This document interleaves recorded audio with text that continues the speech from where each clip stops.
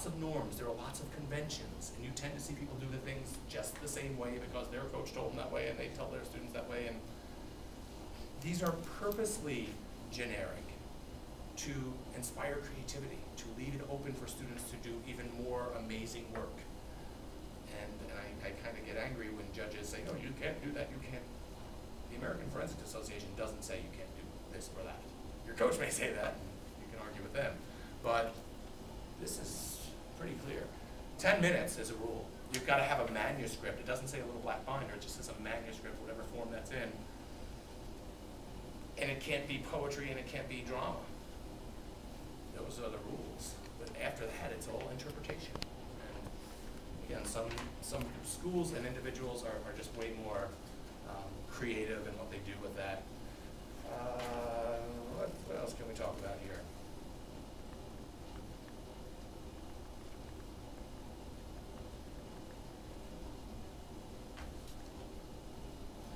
That analysis stuff that I was talking about. I've given you a list of questions. Really answer those questions. And if you have a piece where multiple characters are talking about, like we were talking about that piece, he certainly talks in the first person a lot, but she also talks. And so when you do this character analysis that I'm asking you to do, don't only do it for the main character, but for all of the characters. Try to make them as real in your mind as possible. Look to the text for that evidence of what kind of person they are, what their feelings are, or whatever. And sometimes it's just not there. And I've had students, and they come up with this on their own. If the literature itself is absent of necessary background information, they create it. They'll create it in their mind. They create a backstory to this character. Right down to things like, what's their favorite food? What's their favorite color? What kind of pocketbook would she carry?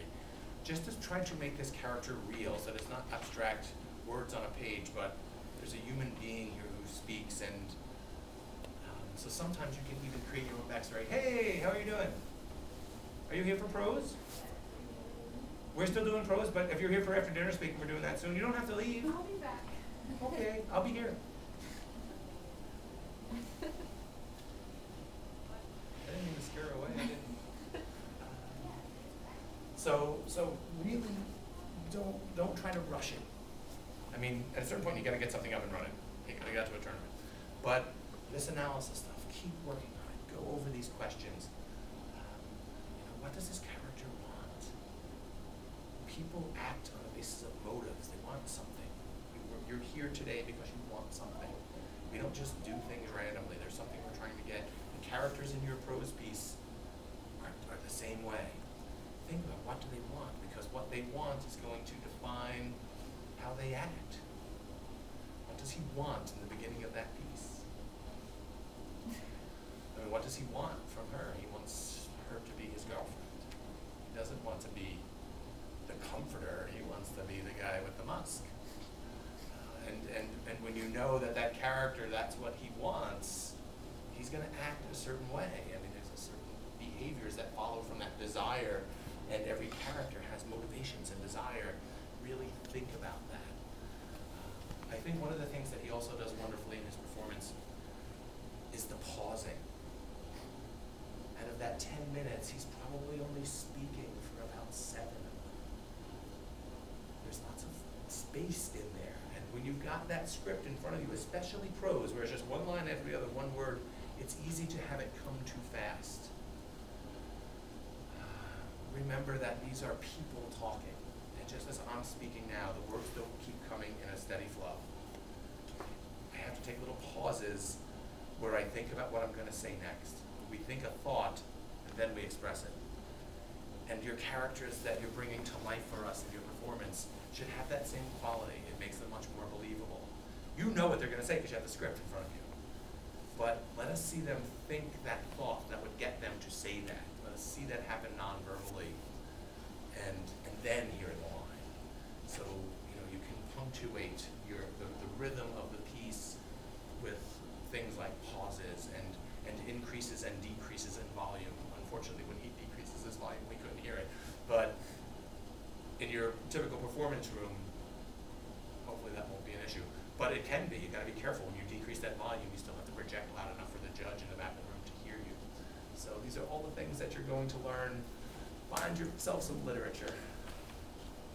Read it out loud, time it, see what you've got to cut, and try to put down on paper, put as much down on paper as you can, because it just makes it more real rather than just fleeting thoughts. You know, what does this mean? What's the message of this piece? What do I learn from reading this piece of literature? And now you're starting to think about that argument or that theme for your introduction. And from there, you can start to cut it, and all of a sudden it takes shape. Even the way you put it into the book is important, because you're going to have page turns. And so you can use your page turns to show change of scene, passage of time. You don't want to have a page turn in mid-sentence usually. Like, and then he said, what should I do? You can kind of set it up. There might only be 15 seconds of words on a page, and then we go to the next page.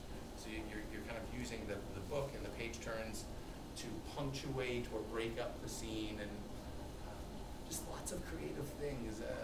It's limitless what you can do. And the last step in the process that I laid out for you in the handout, and I hope that's helpful. If you have questions, please feel free to contact me. I'm easily contacted. And it's just like, am I done yet? Am I ever done? I know you're thinking that right about now. Leyes, are you ever done? Like, just shut up. We get the idea. It's Prose. If nationals aren't over, no, you're not. If you're still doing the same piece in March as you were in October, and I don't mean the same piece of literature, but if you're still doing the same performance, you haven't been working hard enough.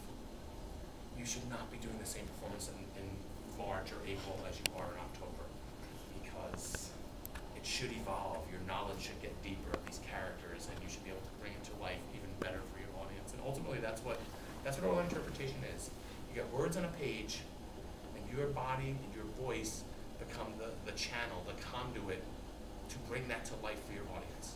They don't see those words, you do. All they see is what you do with your body, your face, and they hear what you do with your voice. And you bring it to life. That's what oral interpretation is. So I hope this helps. If you have any questions, feel free to get in touch. You do have the link to that webpage. I really encourage you to go look at all of those interpieces. They're just some wonderful performances. And